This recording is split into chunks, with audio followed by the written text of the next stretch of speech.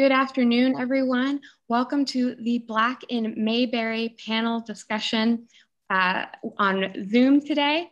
My name is Holly M. Crawford, and I am the Director of Education at ESMoA. Before we get started today, we have some light housekeeping to go through. So the discussion format for today. Today's event will be recorded and available to view at a later date. ASL translation is provided today by Pro Bono ASL. We have 2 interpreters today. Questions have been predetermined by the panelists and the moderator, and each panelist will share a story or case study before the group discussion. We would like to acknowledge today that this event is being hosted on and broadcast from the homeland territory of the Gabrielino Tongva. We extend our appreciation and respect to all Indigenous people who call these lands home. Before we begin today, I first want to provide an overview of our speakers. So on the panel today, we are joined by Avery Smith. Avery is the president of an insurance agency, community leader, and a member of the newly formed Diversity, Equity. Avery is well known in El Segundo with his work in youth sports, civic activities, and advocacy through social media. He is a proud alum of the University of California, Irvine, and a devoted husband and father. Our next panelist is Kavon Ward. Kavon is an award-winning spoken word artist and poetic activist. Within the past decade, Kavon has won first place at the historic Apollo Theater and has shared the stage with global artists Hezekiah Walker, Patti LaBelle, Fantasia, and activists like Joe Madison and Dick Gregory to perform her piece, I Am Trayvon Martin. Kavon is the founder of Justice for Bruce's Beach. She initially learned about Bruce's Beach through a post on Nextdoor when someone shared a link to a blog post that was written about it in May of 2016. She started her advocacy around Bruce's Beach on Juneteenth, 2020, when she and other co-founders of a group in the South Bay put together a picnic at Bruce's Beach to shed light on Black history in Manhattan Beach, specifically the land stolen from Black landowners, Willa and Charles Bruce. Kavon has since been quoted in the New York Times, the LA Times, and a host of other articles. She has interviewed with NPR, 94.7 The Wave, and a number of other radio stations to discuss what justice for the Bruce family means and what reparations for Black and Indigenous people look like as it pertains to America making amends for stealing Black and Indigenous land. Kavon has partnered with Patrisse Cullors of Black Lives Matter to create a petition through Color of Change, calling for restitution and restoration for the Bruce family and reparations for Black and Indigenous residents of Manhattan Beach. Kavon is currently an actor, PhD student at Antioch University's Graduate School of Leadership and Change, and a reparations educator and consultant. She is a formal Congressional Black Caucus CBC Fellow and public policy lobbyist. Kavon holds a BA in Communication and Masters of Public Administration. Vern, could you please go back to the last slide? Thank you. Mark Knight is a scientist and photographer who pursues local social improvement through his lens. He volunteers with ESMoA, supports El Segundo for Black Lives, ESBL, and is presently serving a 3-year term on the El Segundo Arts and Cultural Council, ACC. He was inspired to learn videography during a discussion with Tanya about how to make the powerful words and images of the protests available to those who are unable to witness them in person. Black in Mayberry is his first feature-length production. Richard Haynes is the full-time broker owner of South Bay boutique real estate agency Manhattan Specific Realty. With 15 years of experience in various real estate disciplines, Richard has been personally involved in over $128 million worth of residential real estate transactions as a broker of investment principal. Richard specializes in South Bay residential home sales with Manhattan Pacific and facilitates coastal development, fix and flips, small to mid-sized income property, and low-income housing investment opportunities through his partner company, Elwood Capital Group Incorporated. Tanya Taylor is an international tax and private equity lawyer who joined El Segundo for Black Lives in 2020 as one of the founder members and coordinator for events and community education. As a longtime activist and advocate for civil rights and social justice, she felt that even a community as small as El Segundo needed to be woken up to the daily injustices Black people face in America. I would also like to add that Tanya is the producer of Black in Mayberry. And now I'd like to call to the stage Tanya Taylor and Mark Knight.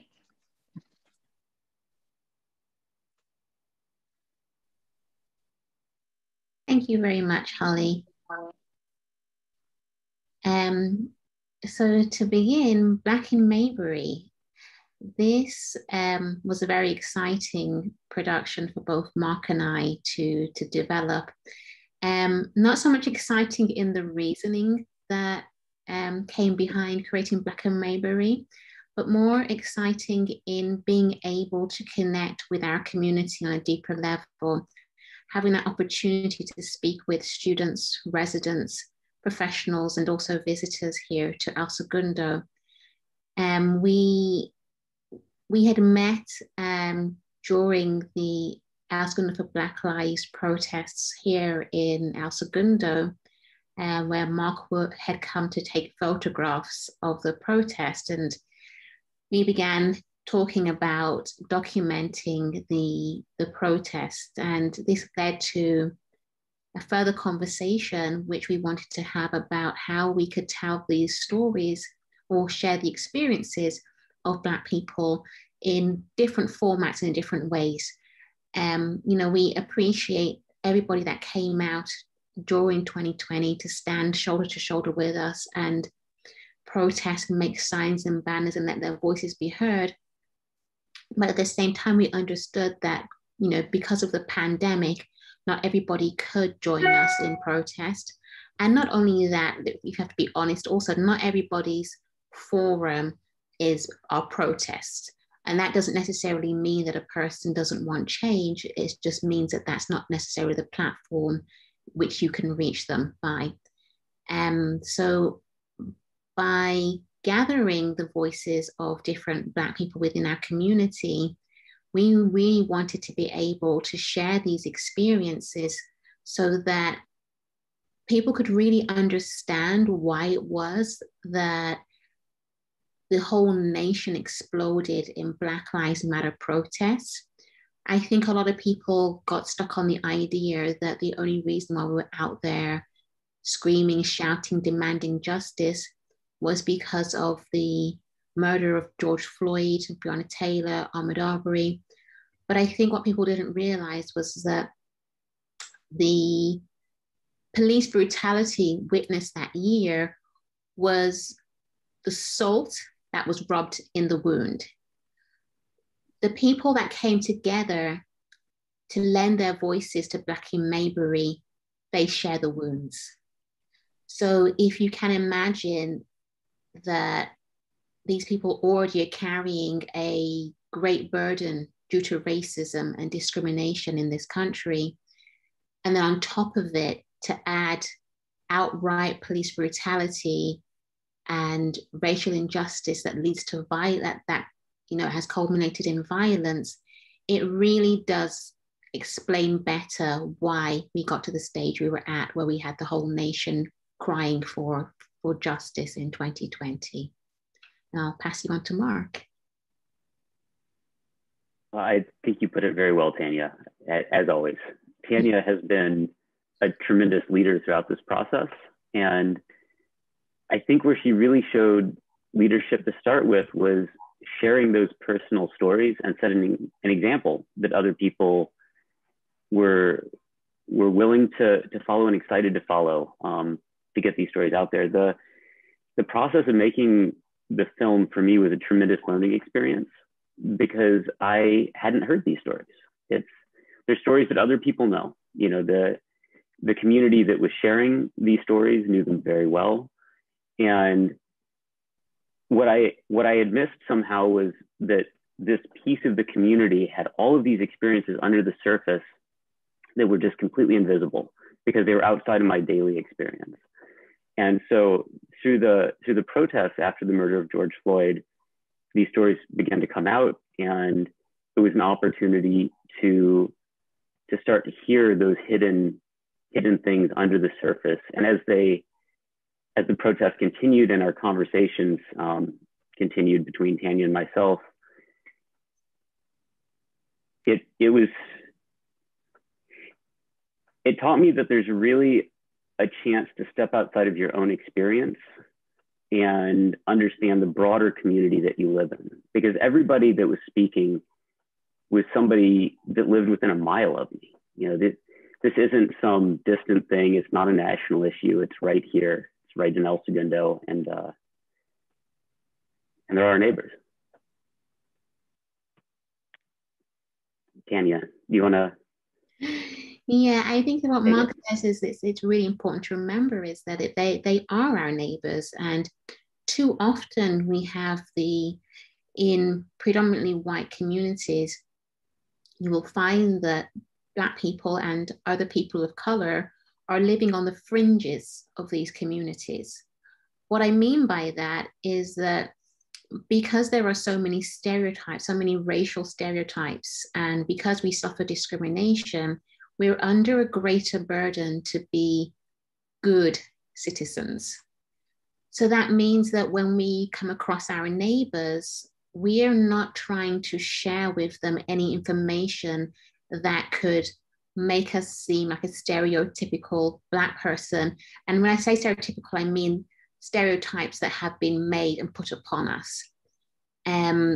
So we tend to have a very happy, very positive outlook when we meet our neighbors. We're very neighborly, but we're not sharing with them the deeper experiences. Generally, it's not comfortable sharing with others your trauma. It's not comfortable sharing your pain because racism it's humiliating to the victim. It's not something that Black people want to go around and start talking about freely because you have to process that pain and that humiliation for yourself. And you want to be as far away from that as possible. So I felt that when it came to a lot of the experiences that we have, that there were very few people who truly understood our experiences. And there were very few people who, despite having neighbors and friends here that are Black and feeling that they were close to those people, despite that, I didn't think that they truly knew them from the perspective of their Black life. They knew them from the perspective of what they present to be a good citizen in this community.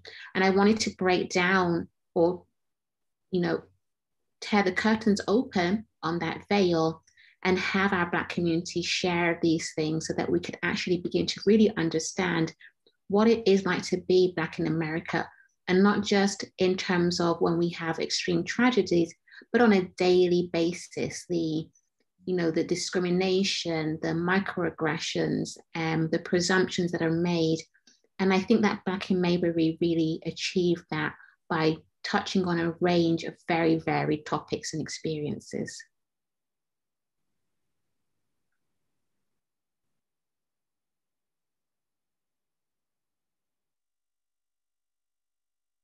At the protest, one thing that stuck out was how consistent people were at showing up. It was the same people over and over. And that was notable because protesting is not convenient. It takes a lot of time and it takes a lot of energy. And have consistent dedication to go out and share stories, week after week to really make the point. That drew me in as well, because you don't do that unless you really need people to hear you, need people to hear. Well, we did have, as you know, the live premiere last night, which was a total success. We're both very happy to say. We were happy that our community came out in very, very strong support. And those who weren't able to come out physically sent us so many loving and supportive messages. So if you didn't get a chance to actually be at the premiere, we hope that you will be able to watch it this from today, I believe at 7:30, going on until the 15th. Thank you very much for being a part of Black in Mayberry, to all of the cast members, to all of the crew members. to all the volunteers and to everybody who came out last night and everybody who's here today. Thank you all. Mark and Tanya, thank you both so much. At this time, I would like to call Richard to the stage. Okay, Holly, thank you very much. I feel privileged to be asked to be on this panel to share some of my experience and perspective in real estate. I write a weekly blog on South Bay real estate, and the Black Lives Matter protests inspired me to share some of the restrictive covenants that I see on a weekly basis on title reports throughout the South Bay, and I'll also share some history regarding racially restrictive covenants throughout Los Angeles. And I thought I would start with a document that was recorded on a property that we closed on this year in El Segundo on Acacia, Candy Cane Lane, to be more specific. So an area that everyone knows in El Segundo. And if the moderators could bring up the slide, I wanted to share the exact document. And if you can read that, I direct your eye to the section that says number 2. And I'll read this aloud for everyone to listen if you cannot read it. This restriction states this was recorded on the property on Acacia in El Segundo. And the restriction says, neither said property nor any part thereof shall at any time be lived upon, used, or occupied by any person whose blood is not entirely that of the white race, nor by any person of African, Asiatic, Mongolian, or Mexican descent, nor by any person whose occupancy would be injurious to the locality. But if persons not of white race, or persons of African, Asiatic, Mongolian, or Mexican descent be kept thereon by a person of the white race who is an actual bona fide occupation of said property or a part thereof, strictly in the capacity of bona fide domestic servants of such actual occupant. Such circumstances shall not constitute a violation of this condition. So to take that all into account, essentially someone wrote a restricted covenant on this property that no one of essentially color could own the property or even occupy the property as a renter. But if you were a white person who had a domestic servant working for you on the property, that was okay. So not only were these very intentional, they were very specific restrictions and covenant on the property. And I will tell you from over a decade of experience being in real estate, I see these covenants on properties all throughout the South Bay and all throughout Los Angeles. And thankfully now they are illegal, but this is something that is throughout the entire city and county of Los Angeles. And I'll read a quote from Charlotte Bass, the editor and publisher and civil rights activist of the California Eagle in Los Angeles. She wrote, "It is staggering to realize that 95% of this great sprawling city is restricted against occupancy by Negroes." And I would say I see documents like this all the time, and that she is not wrong. And who knows what was lost at the recorder's office or what we do not see today, but it is everywhere. And I also wanted to bring light to some of the Fair Housing Acts and how that's affected real estate. I want to direct everyone's attention to the 1963 Rumford Fair Housing Act, which gave fair protection in California to renters and buyers that were being discriminated against by lenders, brokers, property owners, landlords. And that was the first step in California to address this discrimination. A year later, Proposition 14 was introduced in California to revise the Rumford Fair Housing Act, which would repeal the housing protections in favor of landowner property rights. And it's interesting to see the systemic and structural racism, because the LA Times actually endorsed the proposition and it passed with 65% voter approval. Thankfully, 2 years later in 1966, the California Supreme Court rendered Proposition 14 unconstitutional. And then it was confirmed a year later by the US Supreme Court. And then a year later, that's when the Civil Rights and Fair Housing Act of 1968 came out to make it a federal law throughout the state. And I think, just to end my portion of this talk, I think I'd be remiss not to point out these restrictions and how my clients today look at real estate and housing as such a cornerstone of wealth and prosperity, that if you were barred from owning 95% of the property throughout Los Angeles, and maybe even occupying it as a renter, what damages that did to your wealth and further generations of passing on that property and wealth over time. And I think it's something we all have to grapple with these restrictive covenants, and really look at how it's had an impact over the very, very long term, and how we can address, conscious and unconscious racism that still exists in real estate today.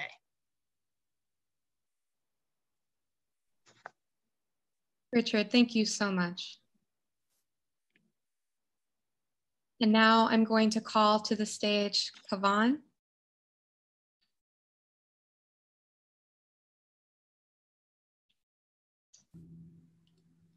Hello, everybody. Thanks so much to Tanya and everyone from El Segundo for inviting me, your neighbors over here in Manhattan Beach, to speak today.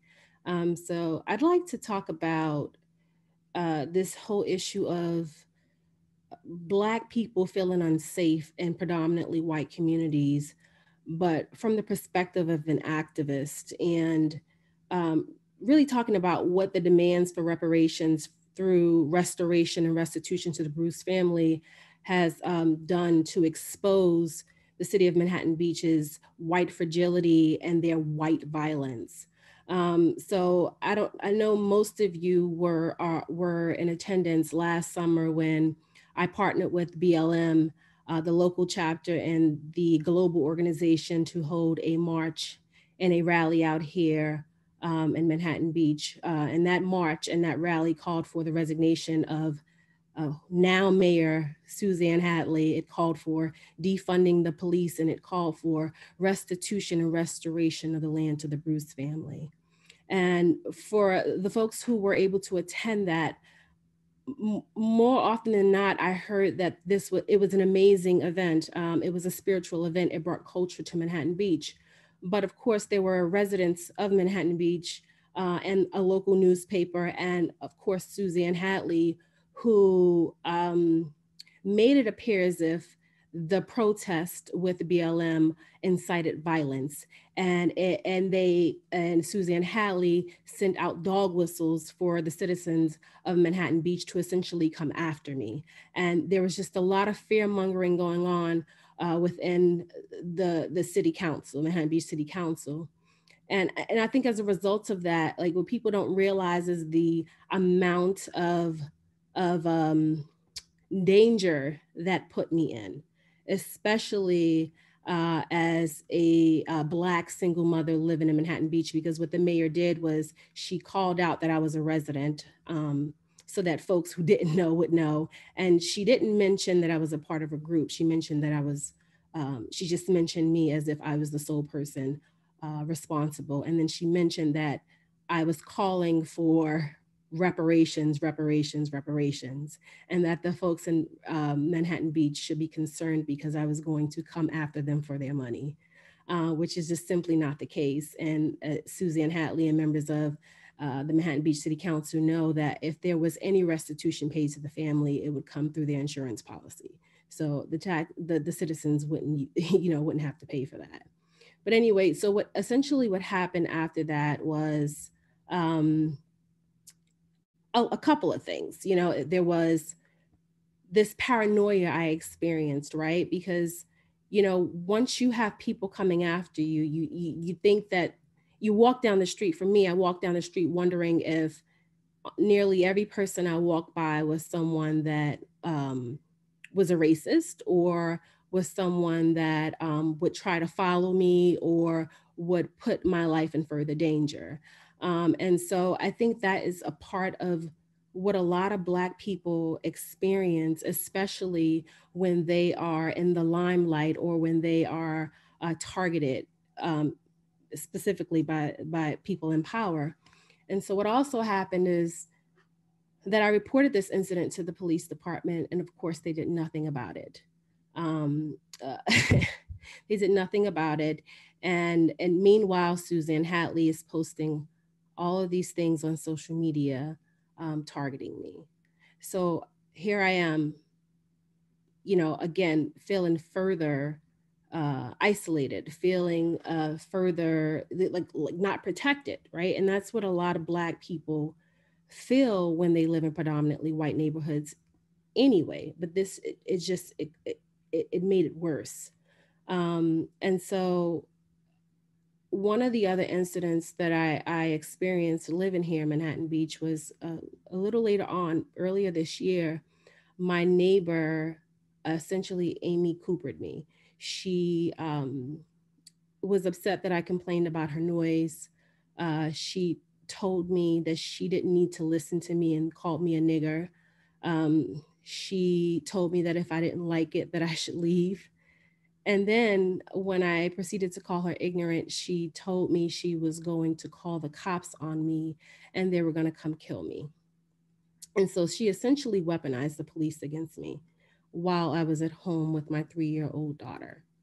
And so this type of violence inflicted on Black people is dangerous. But what's even more dangerous is that this woman with no evidence was able to go into a court, get a temporary restraining order against me, and essentially put my life at more harm because I couldn't protect myself. The very firearm I purchased to protect myself because of these dog whistles sent out by the mayor essentially had to be taken from me until the court could prove that I was innocent. So I was essentially guilty until proven innocent. And when I explained to the property management company what happened, and when I asked them what they would do about hate crimes, they ignored me.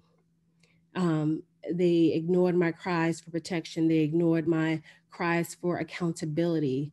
And then I later learned that they essentially were telling people that I did assault my neighbor, as my neighbor claimed, with no evidence.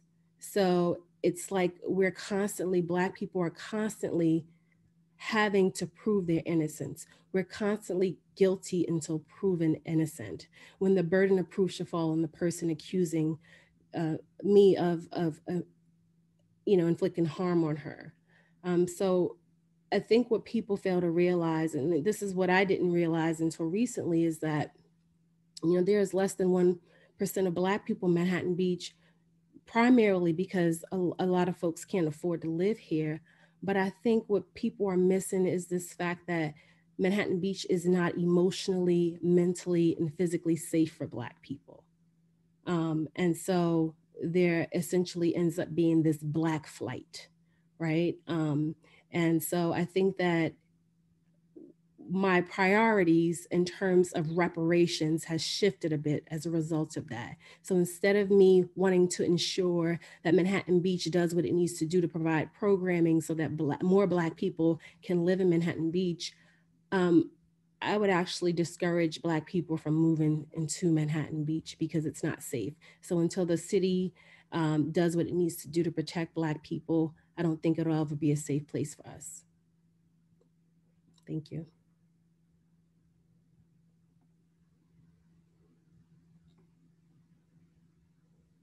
Now I'd like to call Avery to the stage.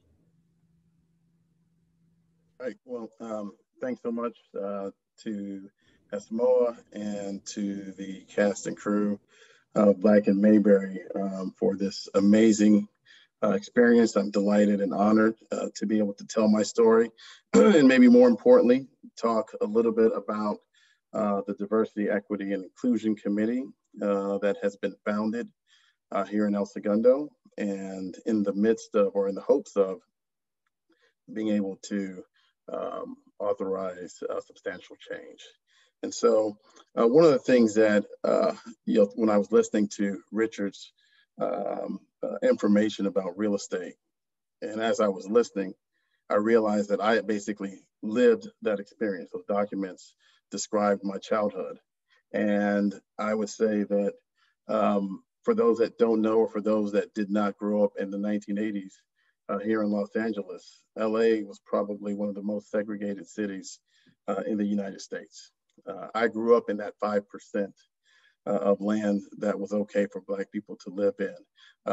I heard about El Segundo, knew about El Segundo, and probably most importantly, I knew it wasn't safe for me to exist in El Segundo, certainly not after dark. And that was very impactful. So I don't know how I ended up living here, but as life is full of twists and turns, in 2002, I decided with my girlfriend, now wife, to live here in El Segundo.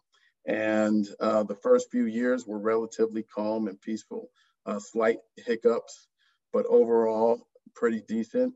As my sons grew older, as we had kids, and as they grew older, I think it's natural for parents to want to assimilate or ingratiate themselves into the community. And so we did that. I was the youth sports coach.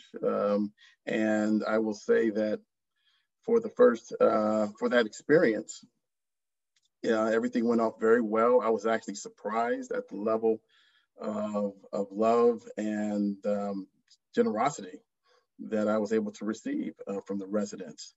But what I didn't realize was that as a youth sports coach, and later as the kind of city unofficial weatherman, that I was actually existing and living in a box. And I would call it the racial box for Black people. And in that box, I was safe. I really wasn't Black. I was Avery, the youth sports coach. I was Avery, the good guy, the weatherman, but I really wasn't Black. And I want to talk about the day that I became Black. I was in Vancouver, Canada, and my wife called me. I was sent actually to listen to a speech from Justin Trudeau, the Prime Minister. That's why I was out there. And she called me frantic, and she told me that my son had been called the N-word at school. And I just, it's like getting hit with a ton of bricks. And so as soon as I got back, we went to the school, and I felt that the school was very accommodating, but I did not feel that the school knew what to do to prevent the situation from happening again. And sure enough, about a month later, my son was called the N-word again by a different student. And the first thing that the teacher said when my son was called that word was, "Do you have any witnesses? Do you have any witnesses?" And at that point, I realized that this school, which is highly rated, great teachers, all of that good stuff, but they were absolutely ill-equipped to handle Black pain. They were ill-equipped to deal with the problems that my son was trying to present to them. And with all of those good intentions, it just still wasn't good enough. And so, again, we went back to the school, we tried to talk to them. Again, they were receptive, but couldn't seem to get across the point of urgency to get out information out to the community that this was happening, and for parents to talk to their kids. And again, sure enough, in another 2 weeks, another child was called a racial epithet. And then I thought to myself, I have to do something about this. And so I went on social media and documented what happened, put it out in a post to our El Segundo Parents Network. And the first 30 minutes after I hit submit, everything went well. I got support. I really wasn't looking necessarily for support. It was more for awareness, but it was nice to feel that support. But after about 30 minutes, again, I think the city realized I was Black. That's what it felt like, because it was, why is Avery starting these rumors? Are you anti-school? Are you anti-education? Why are you trying to tear down our schools? Why are you trying to cause trouble? All of this posted in social media. And that was absolutely devastating. But at the same time, I think what was even worse was all of those families, all of those mothers and fathers, all of those colleagues that knew me, that knew who I was, that knew what my character was, and that said absolutely nothing. Because it was like, it was open season. And, you know, I think that community is when people have your back and when you have their back when times are difficult. And there were a lot of people who smiled in my face, who wanted to be on my team, wanted the kids to be on my team. But when I really needed a team, I was solo. And I'll never forget that. And when we talk about pain, and I would tell everybody to watch Black in Mayberry, Tanya does a phenomenal job in describing Black pain. That's exactly how I felt. And as the years went on, I made a conscious decision to never go back into that box, because I wanted to live authentically. And I felt it was more important to live authentically, to be able to take a deep breath, to be able to have my kids look at me authentically, than to go back into that box. And so I became a lot more active in posting on social media and really trying to get the awareness on how big of a problem, not only that we have in El Segundo, but across the country. And in 2020, when the George Floyd situation happened, it felt like a significant piece of this community caught up to where I was in 2017. And there were a lot of people reaching out to me, a lot of people telling me, hey, I'm sorry for not having your back a few years ago, or how are you doing? How is this affecting you? And that felt good, but I'll tell you, that didn't heal the wound, unfortunately. I will say this, the city did enact the Diversity, Equity, and Inclusion Committee, which I am a member. And I am happy about that, because I think we do have an opportunity for change. I would say for those of us in El Segundo, all of us should be looking at what's happening in Manhattan Beach, all of us. You know, I make the analogy that if your neighbor's house is on fire, you're going to be paying attention to make sure that your house doesn't catch on fire too. So we should be watching that. And I think we have a tremendous opportunity. One, because of the size of our city. You know, I've always said it's easier to hate an idea than it is to hate a person. And the Black community in El Segundo, we're your neighbors, we're your youth sports coaches, we're your friends. We don't live in a specific section of town. Everybody is, you know, we're a small community, but we're around and we're here.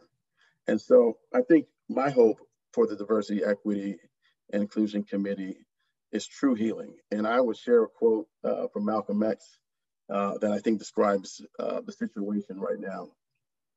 I would say this, and he said, if a man sticks a knife in your back 9 inches and pulls it out 2 inches, that's not progress.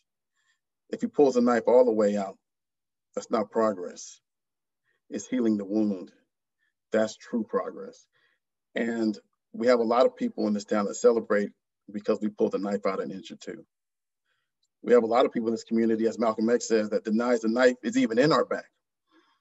And so it's up to us, in my opinion, from the diversity, equity, and inclusion angle, to educate our community about where we are, about the struggles that not only Black residents face, but all groups of color and all marginalized communities. Because we're all part of this country, right? We're all part of this country. I was born in LA, that's part of America too. And so it's about really bringing true justice and true reform to this community. And so I'm excited about our opportunities. I'm excited that we have the potential to really affect change. And I look forward to this challenge together with the rest of our community. Thank you. Avery, thank you so much. And at this time, I'd like to call all of our panelists to the stage. And thank you everyone for bearing with any tech issues that have come up today. We are so thankful for your grace. Now, before we go into the group discussion together, we had met previously as a group and decided that before we launched into the panel discussion, that everyone should have an opportunity to share a thought or reflection before going into the group discussion. So maybe before we go, maybe we could go in reverse order. So Avery, since you were the last to go, maybe we can start with you and then we'll go to Kavon, Richard, and Mark and Tanya. Yeah, I would say, so I think a reflection, and it comes to, it's a question I get from a lot of people, what can I do? And I think there's this idea, especially from white residents, and it's been popularized that, you know, let me go ahead and fly in like Captain America and use my white privilege to jump in and speak for, you know, the victims of the Black community. But I would say, I don't need you to speak for me. If you want to be anything, be the roadie that sets up the speakers so that my voice can be amplified. And so I think that it's about really understanding racism, really listening. You know, in the first year of our lives as humans, what do? We take in information. And I think what I would say to people is what you have to understand is that we're all programmed to believe that racism is true. And we have to try to deprogram ourselves if we want to be able to help. And so it's about listening. It's about taking information in and then having those authentic conversations. I think my reflection is, you know, in this work, I've encountered so many people who don't approach conversations openly, right? These conversations around racism openly, they approach it with a sense of defensiveness and white fragility. And so for me, I want to let folks know that I have no desire or time to educate you on racism. If you want to learn more about it, do the work. I'm only talking to you about my experiences, and I'm speaking authentically about my experiences. My experiences may not be yours, and that's okay. Your experiences aren't mine, and that's okay. But don't challenge my experiences. Listen to them. And if you want to learn more, do the work. That's it.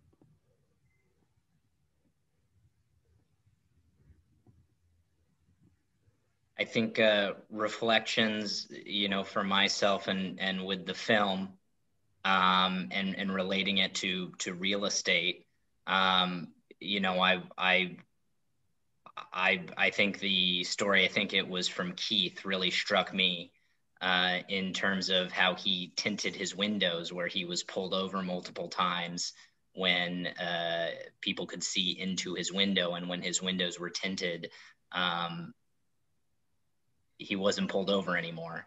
And I look at that as a reflection in my real estate business, because I have had Black clients who have asked me, should we take down photos of our family for a listing? And it pains me to even hear that. But, you know, before the film and before, you know, George Floyd's murder and these protests, I was naive and I went, what do you mean? This is Manhattan Beach. This is Hermosa Beach. These aren't racist towns. This is El Segundo. And me needing to be more aware for clients to understand that it still does exist, and it may affect a home sale and the value they will extract from that sale. And it's my job as a fiduciary to, you know, as Kavon was saying, to do the work and learn that I can't be naive that things are okay, and that I need to make sure to address concerns by clients and not think that these, you know, pictures will have an effect on a sale when they very well could and likely have, you know, an unconscious bias, even if people think it doesn't affect them. So it's something that I need to do more work on, and, you know, real estate brokers in our industry to become more aware of, because we've got all these racial covenants and restrictions that have been a very big deal, affecting real estate wealth over decades, and it still exists today. And like I said, the Keith vignette, so to speak, in the film really went, hey, you can't see his face in the car. Is that something that happens in real estate in a home sale? So it was something that really struck me and was a huge reflection in my business and how I can hopefully affect change in the future.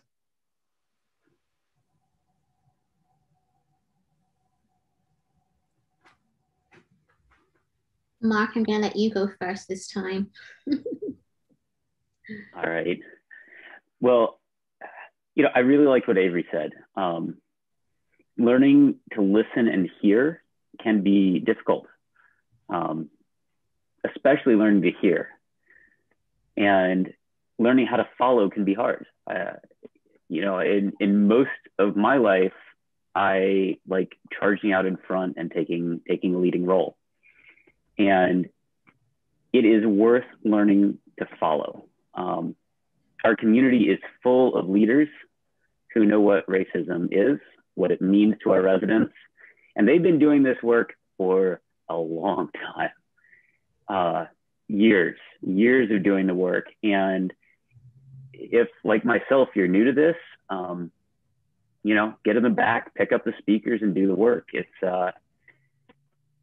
been an honor to work with Tanya because she is a fantastic leader who knows which direction to steer the ship, and to talk to our residents like Avery who know which work needs to be done. And so, yeah, be part of the team.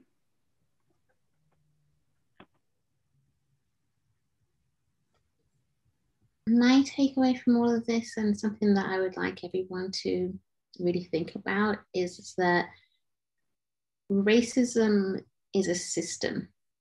No one's born racist. Systems are put into place.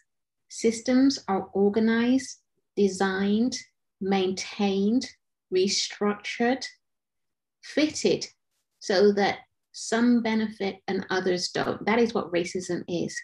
And if it's a system, it means that it can be dismantled.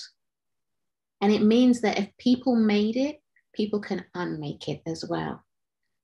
Now, what I don't want people to do is think that only those in high power, politicians, your mayor, your Congress people, are capable of making the changes to the system. Because history's often shown that it's the common everyday people who start a revolution that eventually forces them to make the change. So you, whoever you are watching this, you are the person who could make the difference. Now, a lot of people, when it comes to, I've realized last year, when it comes to social justice, it's not good enough just to be out in the streets holding a sign. And I truly do appreciate everybody who came out and joined us in the streets and held up their signs. But it's not good enough just to go out in the streets and hold a sign. You have to be more active participants. For example, stop inviting your racist uncle to Thanksgiving. Like, so many people have family members that they don't even hold accountable for their racism. And they have these family members around their children. who then infect their children with racism, thus generating another generation of people with prejudice and discriminations already pre-installed. Stop laughing with your work colleagues or brushing off racist comments that they make. Again, so many of us just feel like, well, I'm not going to engage in that. But by not engaging or by not letting this person know that their comments are not appreciated in your sphere, you encourage them. It may not be comfortable to do it, but let me tell you something, it's 1,000 times more uncomfortable for a Black person to receive racism. So if you could just step just that little bit out of your comfort zone, you will be making a huge difference to the lives of so many people. And that's my take.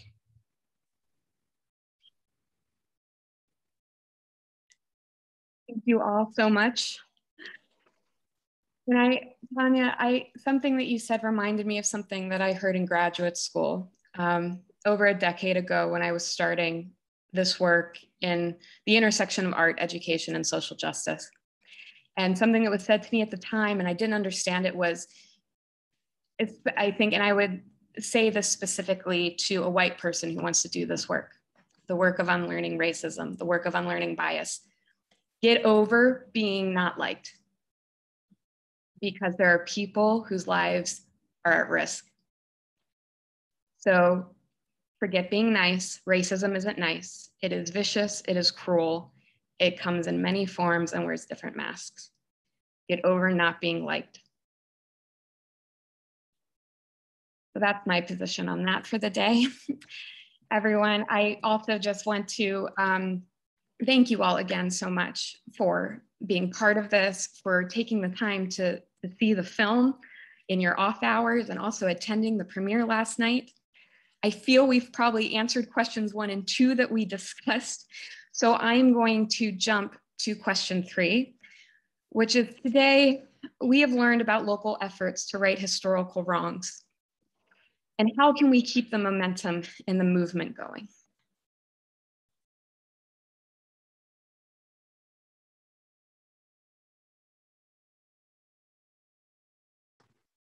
I think in order to keep the momentum and the movement going, we really have to be the eyes that ensure that we're constantly watching the progress. Because so often, and especially those in the Black community, we know how some of these processes work, where they're often begun at a heightened time of civil unrest, and then they somehow, as time goes by, get swept back under the carpet. We can't allow that to happen. We have to be the eyes and we have to be the voices that maintain accountability. We have to keep a watch on what's happening, and we have to keep poking and reminding and continuing the activities that we do here, whether it's through art, through politics, through whatever profession that you can use or skill that you can use to ensure that those who have made promises of progress and change, that you hold them accountable to it until that change is in full 100% effect. Right. I'd like to piggyback off of that. Such a great point, Tanya. I would also say, like, keep your eye on the prize, but more importantly, know what the prize is, right? Because once you know what the prize is, you know whether or not you have it, and you know what you need to do to get to it. So if you haven't gotten the prize, then you got to keep going, right? And it's a matter of thinking about, there's so many organizations doing the work. Maybe not starting your own organization, but aligning yourself with organizations that's doing the work. And keep your eye on the prize. Work toward it. Don't stop.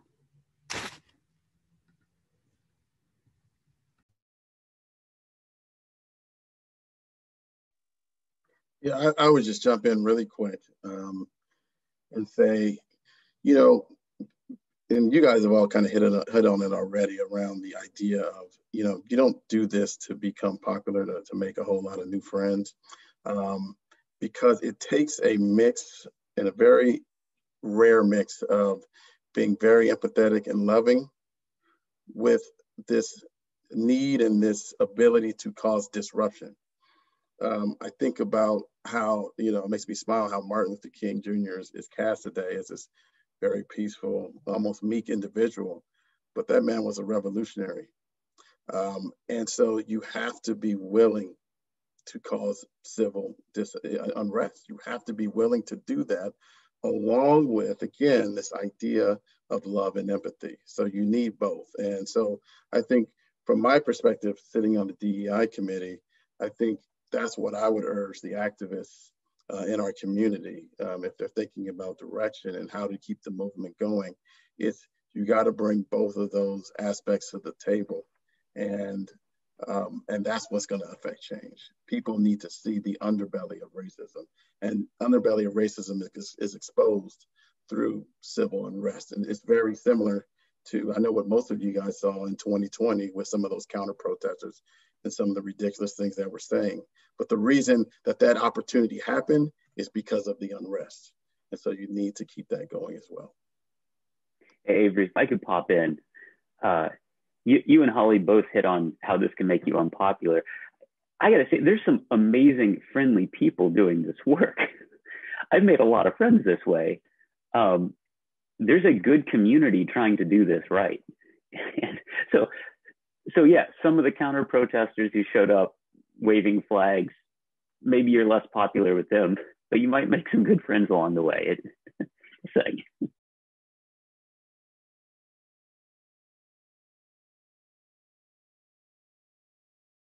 Because it's not done in a silo, it's not done alone. It's important to have friends who remind you when to drink water, take a moment to breathe. Are you checking in, taking care of yourself? What can I do to take it off your plate? And something, if I may share, about we're collaborate as an institution, but a person within an institution collaborating with El Segundo for Black Lives, and Tanya and Mark, the last couple of weeks, it's really been cultivating a community of care, checking in every day, asking, what can I take off your plate? Avery coming in to help us in a very timely manner. And again, just asking, like, what can I do to support you? What do you need in this moment? And I think that's also crucial to ensuring this momentum keeps going. You need friends to pick up so that you can rest and you can keep going.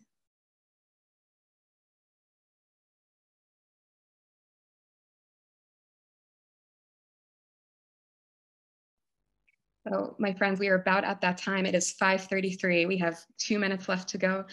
I'm a Gemini, but I don't want to have the last word. So I just want to ask everyone, is there anything else you'd like to share or to promote? I would. I like to let folks know. I mean, there are some people who think that since the press conference around Bruce's Beach, that the Bruces are just automatically going to get their land back, and it doesn't work that way. We're still trying to get the votes we need. It has to go through 2 Senate committees and then to the full floor for a vote. And then it goes to the Assembly, 2 committees in the Assembly, then to the Assembly floor for a vote. And then it goes back to the county supervisor's office for a vote. So there's a process. So I'd say just follow us on Justice for Bruce's Beach on Instagram and Facebook so that you can keep abreast of our calls to action, because we need help getting the bill passed. It's not a sealed deal yet, so help out. I just want to say a very quick thank you and a very, very big thank you to ESMoA. ESMoA is one of the most open-minded, most loving spaces in terms of a museum that I have ever known. Usually museums are very cold spaces, and there's not enough museums who are actually reaching out to the Black community to try and create Black artists and have them show their works.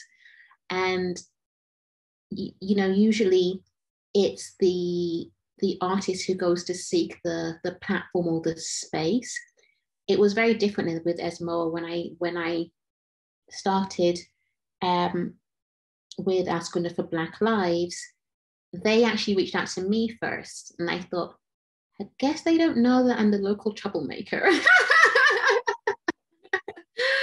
But they knew exactly who I was, and they felt that it was important that they provide a platform that would be able to encourage diversity and inclusion in this city.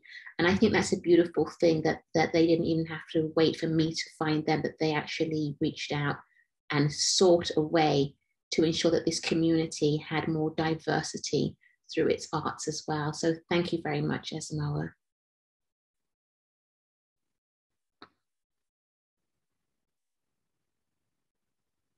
Us with this extremely important narrative, and I should also add an incredible work of art. I want to thank all of our panelists today, Kavon, Avery, Richard. Thank you so much for entrusting us with your stories as well. Thank you, Pro Bono ASL, for providing translation services and support today. We are so thankful for you. And thank you to our guests who joined us at the time of this recording. It will be available to watch at a later date. And starting today, May 12th at 7:30 p.m. Pacific Standard Time, guests can stream the Black and Mayberry film on ESMoA's website. And to learn more and to register for your virtual ticket, I encourage you to visit www.esmoa.org. Registration is free, and it will be online through Saturday at 7:30 p.m.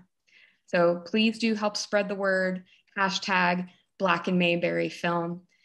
Thank you all so much for joining us today. Be safe and be well, everybody.